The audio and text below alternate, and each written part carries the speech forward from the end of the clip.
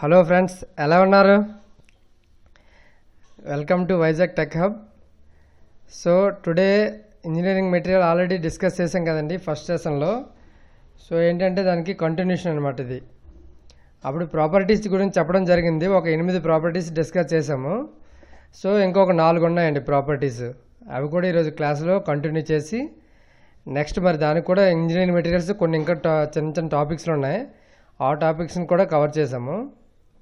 So ఏంటంటే కొంతమంది comments, అందరి కామెంట్స్ నేను చదివాను. పర్సనల్గా వెళ్ళి కామెంట్స్ చదవడం జరిగింది. ఆ కామెంట్స్లో ఏంటంటే మాకు కొద్దిగా సబ్జెక్ట్ కావాలి సార్, సబ్జెక్ట్ కూడా మీరు కవర్ చేయండి. ఫస్ట్ మెకానికల్ ఏంటి వస్తుంది, ఎన్ని మార్క్స్ ఉంటాయని అందరికీ తెలుసు, కానీ సబ్జెక్ట్ ఏంటనేది కొంత డౌట్ ఉందని చెప్పారు. సబ్జెక్ట్ కవర్ చేయడం జరిగింది అండ్ స్టడీ ప్లాన్ కూడా డిస్కస్ చేయడం జరిగింది. ఒకసారి చూడండి, మీ గురించి నేను ప్రిపేర్ చేశాను. అది నా ప్లాన్ ప్రిపేర్ చేశాను. మీకు నచ్చితే ఫాలో అవ్వండి. సో సెషన్లోకి వెళ్ళే ముందు మన వైజాగ్ టెక్ హబ్ని ఇప్పటివరకు ఎవరైనా సబ్స్క్రైబ్ చేసుకున్నట్లయితే సబ్స్క్రైబ్ చేసుకోండి. ఇది వైజాగ్ టెక్ హబ్ అనే ఛానల్ అండి. ఇది ఇక్కడ రెడ్ కలర్ లైక్ బటన్ ఉంది కదా, ఇక్కడ నచ్చినట్లయితే వీడియో పూర్తిగా ఇక్కడ లైక్ చేయండి. అండ్ ఇక్కడ యారోతో చూడండి, యారో దగ్గర షేర్ బటన్, షేర్ అనే ఆప్షన్ ఉంటుంది. మీ ఫ్రెండ్స్ ఎవరైనా ఉంటే వాళ్ళకి షేర్ చేయండి ఈ వీడియోని. అండ్ గంట సింబల్ ఇక్కడ ఉంది, రైట్ కార్నర్ బాటంలో ఉంటుంది. బాటమ్ రైట్ కార్నర్లో గంట సింబల్ మీద ప్రెస్ చేస్తే ఏంటంటే మేము చేసిన ప్రతి వీడియో మీకు వస్తుందన్నమాట, మెయిల్కి అండ్ మొబైల్లో కూడా చూసుకోవచ్చు మీరు. సో ఏదైనా సరే లేటెస్ట్ అప్డేట్ అనేది మీకు రావడం జరుగుతుంది. సో సెషన్లోకి వెళ్దామండి.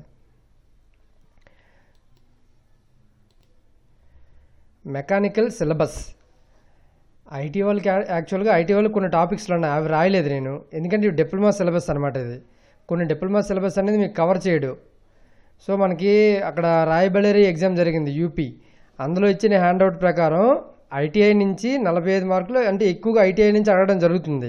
అంటే అందులో హాఫ్ మార్క్స్ ఏమో మెకానికల్ నుంచి అడగడం జరుగుతుంది, అంటే డిప్లొమా సబ్జెక్ట్ నుంచి అడగడం జరుగుతుంది. అందుకని ఒకసారి మెకానికల్ సిలబస్ కూడా ఇక్కడ డిస్కస్ చేస్తాం చూడండి. ఫస్ట్ టాపిక్ ఏమో engineering materials, second one DME, third one power plant engineerings, thermodynamics, 5వది hydraulics, machines and pneumatics, 6వది R&AC, 7 IIM అండి, ఇండస్ట్రియల్ మేనేజ్మెంట్ అండ్ ఇంజనీరింగ్ అనమాట. Industrial management and engineering. 8వది topic conventions in drawings అనమాట. డ్రాయింగ్స్లో ఎన్ని conventions ఉంటాయి, ఎన్ని అంటే drawing గురించి కొద్దిగా basic లెవెల్గా డిస్కస్ చేయ జరుగుతుంది అనమాట. ఆల్రెడీ ఐటీఐలో చెప్తారు, కానీ ఇందులో ఏంటంటే కొద్దిగా హై లెవెల్లో ఉంటుంది అనమాట. సింబల్స్ ఇచ్చి అడగడం అండ్ ఫస్ట్ యాంగిల్ థర్డ్ యాంగిల్లో ఎలా ఉంటుంది అడగడం. ఎక్కువగా ప్రతి ఎగ్జామ్కి కామన్ మెకానికల్లో అడిగే సబ్జెక్టే ఇది. సో టోటల్ డిసిప్లిన్ మార్క్స్ అంటే మెకానికల్ నుంచి వచ్చేవి 75 మార్క్స్ వస్తాయి మీకు. సో ఈ ఒక్కొక్క చాప్టర్ నుండి మనకేంటంటే 8 నుంచి 9 మార్కులు. అంటే మనం ఇప్పుడు ఎన్ని 8, 9 చెప్పాను, 8 × 9 72 మార్కులు అనమాట. 864. ఆ విధంగా దగ్గరగా రావచ్చు. ఎగ్జాక్ట్గా రాకపోయినా సరే అప్రాక్సిమేట్గా వచ్చే ఛాన్సెస్ అయితే వాడు ప్లాన్ చేస్తాడు ఆ విధంగానే. ప్రీవియస్గా అయితే ఒకే ప్రొడక్షన్ టెక్నాలజీ నుంచి ఇచ్చేవాడు ఎక్కువగానే 75 క్వశ్చన్స్ 75 ఇచ్చేవాడు. కానీ ఇప్పుడు ఏంటంటే ప్యాటర్న్ మారింది అండ్ కాంపిటీషన్ కూడా పెరిగింది కాబట్టి అన్ని చాప్టర్లు కవర్ చేస్తున్నాడు. ఎస్పెషల్గా లాస్ట్ టైం ఎవరైతే అటెండ్ అయ్యారో ఎగ్జామ్కి వాళ్ళకి బాగా తెలుస్తుంది ఎక్కడి నుంచి అడుగుతున్నాడు క్వశ్చన్స్ అనేది. సో మీరు ఆ విధంగా ప్లాన్ చేసుకోండి. ప్రతి చాప్టర్ అనేది కవర్ చేయాలి. దాని నుంచి 8 నుంచి 9 క్వశ్చన్లు వచ్చే అవకాశం ఉంది. నెక్స్ట్ మెకానికల్ అనేది మీరు ఎలా చదవాలంటే రోజుకి 2 గంటలు చదువుకోవాలి. Plan mechanical subject daily 2 hours. 2 గంటలు అనేది మార్నింగ్. నేను ఆల్రెడీ నెక్స్ట్ స్లైడ్లో దాని గురించి ప్లాన్ గురించి డిస్కస్ చేయడం జరుగుతుంది. సో ఏదైతే మీరు ఇప్పుడు 1 వీక్లో 7 డేస్లో చదివారో 6 డేస్లో సండే వస్తుంది కదా, వచ్చినప్పుడు మీరు చదివిన మొత్తం టాపిక్స్ని రివైజ్ చేసుకోండి. సో ఏంటంటే సండే మళ్ళీ కొత్తగా ఏం చదవద్దు, సండే రివిజన్ పెట్టుకోండి. ఎందుకంటే ఎక్కువ కాలం నీకు ఎగ్జామ్లో గుర్తుకోవడానికి ఉపయోగపడే ఛాన్స్ ఉంటుంది. నెక్స్ట్ ఇదే ప్రిన్సిపల్ మనకు నాన్ టెక్నికల్ 75 మార్క్స్ ఉన్నాయి కదా, అక్కడ కూడా అప్లికబుల్ చేయాలి. అవి ప్లాన్ ప్రకారంగా చదువుకోవాలి అండ్ రివిజన్ కూడా సండే చేయాలి.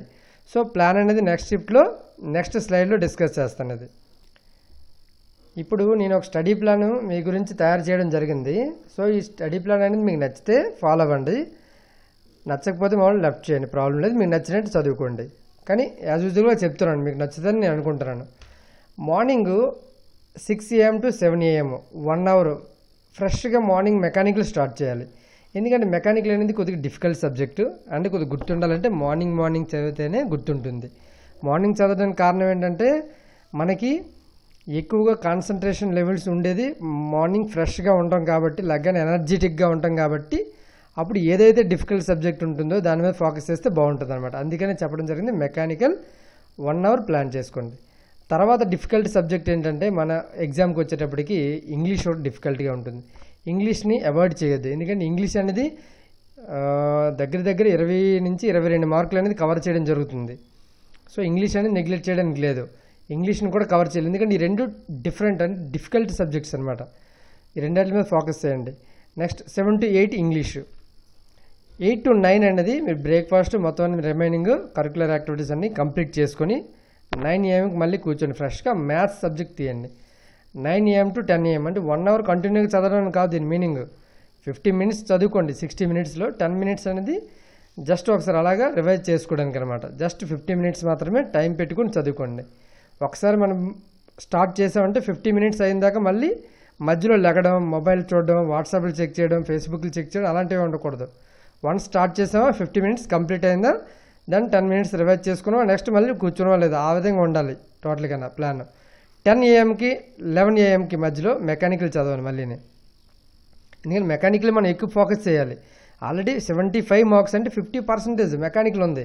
సో రిమైనింగ్ 50% మనం మిగతా ప్లాన్ చేసుకోవాలి. సో 2 గంటలు morning 6 AM to 7 AM mechanical, again 10 AM to 11 AM mechanical చదువుకోవాలి. నెక్స్ట్ 11 నుంచి 11:30 కరెంట్ అఫైర్స్ ఫాలో అవ్వాలి. మీరు ఏదైతే ఫాలో అవుతున్నారో అదే కరెంట్ అఫైర్స్ ఫాలో అవ్వండి. అది మీరు ఏదైనా ఒక ఛానల్ ఫాలో అయితే ఆ ఛానల్నే ఫాలో అవ్వండి. ఏదైనా తెలుగు ఫాలో అయితే తెలుగు ఫాలో అవ్వండి. పేపర్ చదివితే పేపరే చదవండి అరగంట. నెక్స్ట్ 11:30 నుండి 12:30 GS, general studies, general awareness, general studies, GK cover చేసుకోండి 1 అవర్లో. 1 అవర్లో 2 సబ్జెక్టులు చదివితే 2 చదవండి, 3 చదివితే 3 చదవండి. ఆ టాపిక్ చదివేసి నెక్స్ట్ అక్కడితో క్విట్ చేసి నెక్స్ట్ మీ ప్లాన్ ఏది ఉందో ఆ ప్లాన్కి వెళ్ళిపోండి.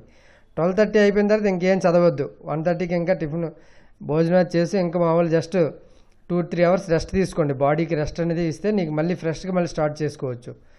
సో మనకు 12:30 నుండి 1:30, 2:30, 3:30 అండ్ 4 o'clock వరకు టైం ఉంటుంది. 3.5 hours ఉంటుంది.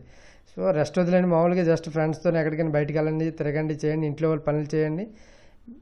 4 PM అయితే రెడీ అయిపోవాలి. 4 PMకి ఫ్రెష్గా స్నానం చేసుకొని మీరు రెడీ అయిపోవాలి. 4 PM to 6 PM mock test attend చేయండి. మాక్ టెస్ట్ ఏదైనా ఒక మాక్ టెస్ట్ తీసుకోండి. మాక్ టెస్ట్ ఆన్లైన్లో చాలా అవైలబుల్ ఉన్నాయి. గ్రేడప్ కానీ, టెక్స్ట్ బుక్ కానీ అనే వెబ్సైట్లు ఉన్నాయి, అండ్ మహేంద్ర గురు అనే వెబ్సైట్ ఉంది. సో ఇందులో మీరు స్టడీస్ ఏమైనా కొనుక్కొని దాంట్లో దాన్ని ఏమంటారు SD కార్డ్స్ అవి ఉంటాయి, దానిలో ప్రాక్టీస్ చేయండి. అడ్డా అన్నీ చాలా ఉన్నాయి, మీరు చదువుకోవాలనుకుంటే మాక్ టెస్ట్లు చాలా ఉన్నాయి. So mock test 4 PM to 6 PM, ఎందుకంటే మన ఎగ్జామ్ ఉండేది 2 గంటలే, అదే ప్యాటర్న్లో ఉంటుంది. ఆల్రెడీ 150 మార్కులు చాలా ఉన్నాయి. సో ఆ విధంగా ఫోకస్ చేయండి. ఒకవేళ నాకు అటెండెడ్ మాక్ టెస్ట్ దొరకట్లేదు అంటే 75 marks నాన్ టెక్నికల్ సెపరేట్గా ప్రిపేర్ అవ్వండి, 75 marks మెకానికల్ ప్రిపేర్ అవ్వండి. సెపరేట్గా దొరుకుతాయి మీకు. మీరు ఏదైతే అటెండ్ అయ్యారో మాక్ టెస్ట్ అందులో మీకు 150కి ఎన్ని వచ్చాయి అనేది అనాలిసిస్ చేసుకోండి. నెక్స్ట్ 2 hours మధ్యలో 1 hour గ్యాప్ ఉంటుంది. 6 నుంచి 7 అనేది కొద్దిగా డిన్నర్ తీసుకొని ఇప్పుడే కంప్లీట్ చేసుకోండి. డిన్నర్ యాక్టివిటీస్ అండ్ ఎవ్రీథింగ్ ఇక్కడే కంప్లీట్ అయిపోవాలి అన్నీ.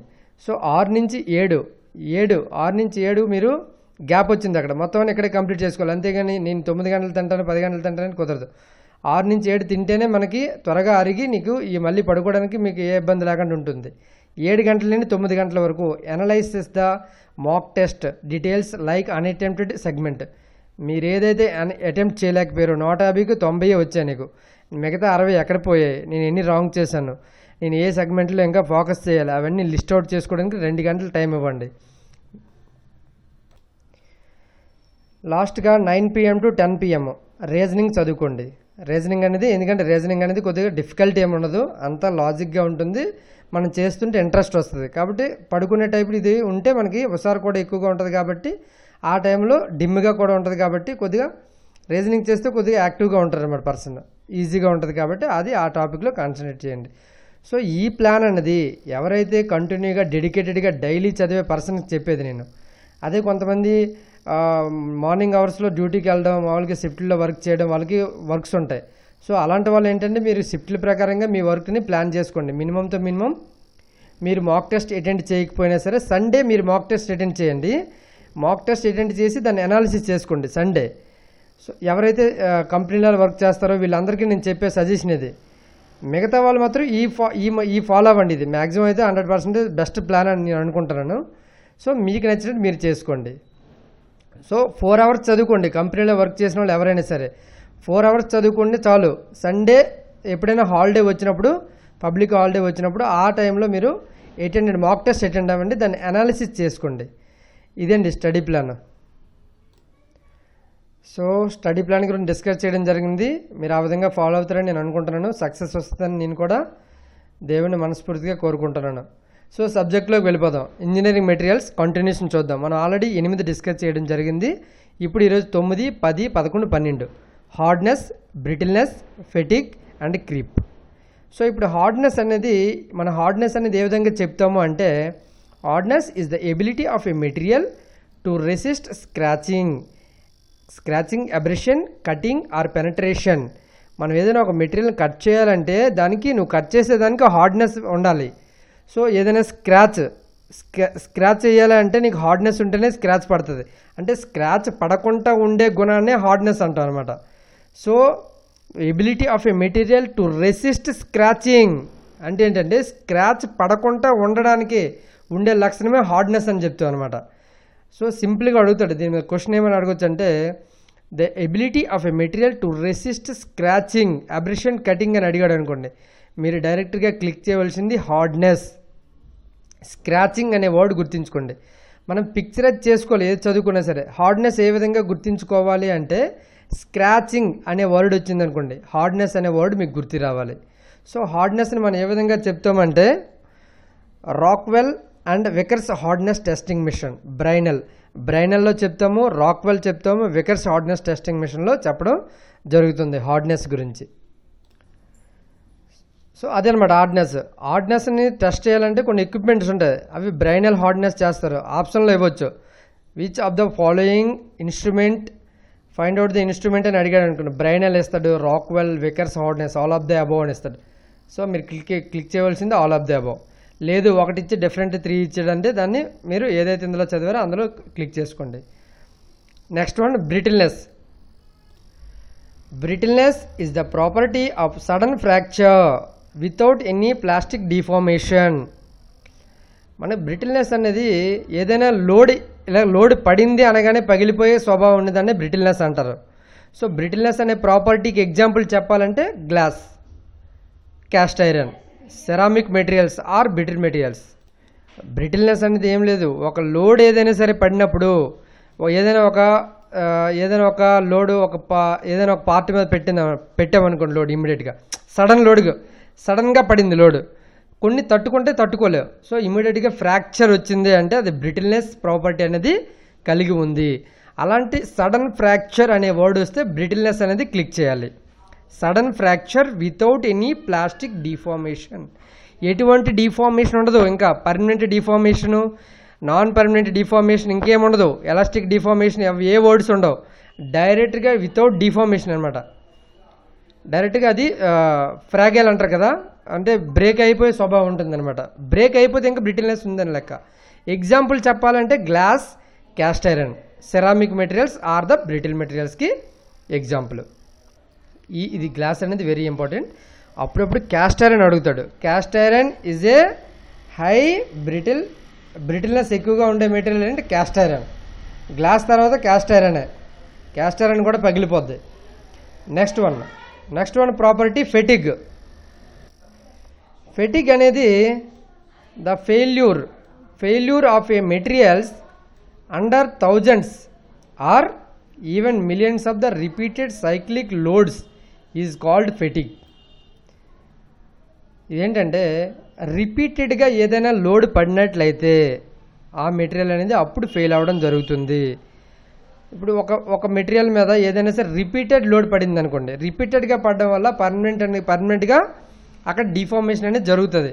ఒకసారి నువ్వు లోడ్ వేస్తే ఇది డిస్టర్బ్ అయ్యే ఇది ప్రాపర్టీ కాదు ఫెటిగ్ అనేది ఫెయిల్యూర్ ఆఫ్ ఎ మెటీరియల్ అనేది ఫెయిల్ అవుతుంది. ఎప్పుడు అండర్ థౌజండ్స్, 1000 సార్లు ఆర్ లేదా even millions of repeated cyclic load is called fatigue. ఎప్పుడైతే నువ్వు రిపీటెడ్గా లోడ్ అనేది అప్లై చేయడం జరుగుతుందో అప్పుడు ఫెయిల్ అయ్యే స్వభావం ఉన్నదాన్నే ఫెటిగ్ అంటాము. సో ద మ్యాక్సిమం స్ట్రెస్, ఇక్కడ అండర్లైన్ చేసాను చూడండి, the maximum stress at which the material will withstand indefinitely without failure is known as a endurance limit. ఇక్కడ ఫెటిగ్ గురించి మాట్లాడాడు, ఎండ్యూరెన్స్ లిమిట్ గురించి మాట్లాడాడు. ఎండ్యూరెన్స్ లిమిట్ ఏంటంటే ఫెయిల్యూర్ అవ్వకుండా ఉండేదానిని ఎండ్యూరెన్స్ లిమిట్ అంటాం. మ్యాక్సిమం స్ట్రెస్ పెట్టాం, మ్యాక్సిమం ఒక దారాన్ని ఏదైనా లాగామనుకోండి, మనం ఏదైనా ఒక ప్లాస్టిక్ దారాన్ని లాగామనుకోండి, దారాన్ని లాగినప్పుడు కొంతవరకే లాగుతుంది, మ్యాక్సిమం స్ట్రెస్ అంటాం దాన్ని. ఇంకా ఎక్కువ లాగితే తెగిపోద్ది. సో తెగిపోయేకి వచ్చే ముందు ఉన్న ప్రాపర్టీనే మనం ఎండ్యూరెన్స్ లిమిట్ అని చెప్తాం అనమాట. సో ఫెయిల్ అయిపోయేదాన్ని రిపీటెడ్గా మీరు అదే పని చేశారనుకోండి ఫెయిల్ అయిపోద్ది. ఫెయిల్ అయిపోయే ప్రాపర్టీ ఉండేదాన్ని ఫెటిగ్ అంటామండి. ఫెటిగ్ అనేది సాఫ్ట్స్లో ఉంటుందన్నమాట. వీళ్ళు క్వశ్చన్ ఏ విధంగా అడగొచ్చు అంటే సాఫ్ట్స్లో ఉండే స్వభావం అడగొచ్చు. సాఫ్ట్స్ ఉంటాయి కదా, సాఫ్ట్స్లో ఉండే స్వభావం ఏంటంటే ప్రాపర్టీ ఫెటిగ్ ప్రాపర్టీ ఉంటుంది. రిపీటెడ్ లోడ్స్ అనే ప్రాపర్టీ వచ్చినప్పుడు fatigue belongs to the shaft. Next creep అండి. క్రీప్ అంటే the time dependent permanent deformation under external load is called creep. The time dependent permanent deformation ఉంటుందండి, under external load is called creep అండి. External load వల్ల permanent deformation వస్తే ఒక time డిపెండెంట్లో దాన్ని creep అంటామండి. Creep is a predominate at high temperature working conditions. Creep is predominate at high temperature working conditions. This property is very important for the gas turbine materials. Gas turbine materials ki creep అనే property ఉంటుంది. ఇదండి ఇప్పటికి 12 మనం discuss చేయడం జరిగింది mechanical properties of the materials. So ఈ మెటీరియల్లో 12 ఉన్నాయి కదా, strength, stiffness, మలయబిలిటీ, ductility, elasticity, next hardness, brittleness, ఫెటిగు, creep, ఇంకా 2-3 ఉన్నాయి. సో ఈ 12 ప్రాపర్టీలో మినిమంతో మినిమం ఒకటి వస్తుంది గ్యారంటీగా. వచ్చే మటుకు వదలడానికి లేదు. ఇవి ఎగ్జామ్లో వస్తాయంటే అది మటుకు వదలడానికి లేదు. 12 దాంట్లో ఒకసారి ఎక్కడైతే లైన్ అండర్లైన్ చేసాం ఆ లైన్ అండర్లైన్ చేసి చదువుకోండి. చదివినప్పుడు లాజిక్గా చదువుకోండి, గుర్తుండేటట్టు చదువుకోండి, పిక్చరైజేషన్ చేసుకోండి. హార్డ్నెస్ ఉంచేటప్పుడు స్క్రాచింగ్ అనే వర్డ్ గుర్తు రావాలి, బ్రిటిల్నెస్ వచ్చినప్పుడు సడన్ ఫెయిల్యూర్ గుర్తుకు రావాలి, ఫెటిగ్ వచ్చినప్పుడు షాఫ్ట్ గుర్తుకు రావాలి అండ్ రిపీటెడ్ లోడ్ గుర్తుకు రావాలి, క్రీప్ వచ్చినప్పుడు గ్యాస్ టర్బైన్లో ఉండేది ప్రాపర్టీ క్రీప్ అనమాట. ఈ విధంగా చదువుకోండి. నెక్స్ట్ ఇంకా ఉన్నాయి మెటీరియల్స్లో, ఇంజనీరింగ్ మెటీరియల్స్ ఇంకొక చిన్న టాపిక్ ఉంది, అది కవర్ చేసి నేను సెషన్ అనేది ఎండ్ చేస్తాను. సో ఈ వీడియో కానీ మీకు నచ్చినట్లయితే లైక్ చేయండి అండ్ మీ కామెంట్ అనేది నాకు చాలా ఇంపార్టెంట్. మీ కామెంట్ని రాయండి డెఫినెట్గా. అండ్ సబ్స్క్రైబ్ చేసుకోండి ఛానల్కి, వైజాగ్ టెక్ హబ్ అనే ఛానల్కి సబ్స్క్రైబ్ చేసుకోండి and me friends and family members కూడా షేర్ చేయండి. Thank you for watching. Thank you.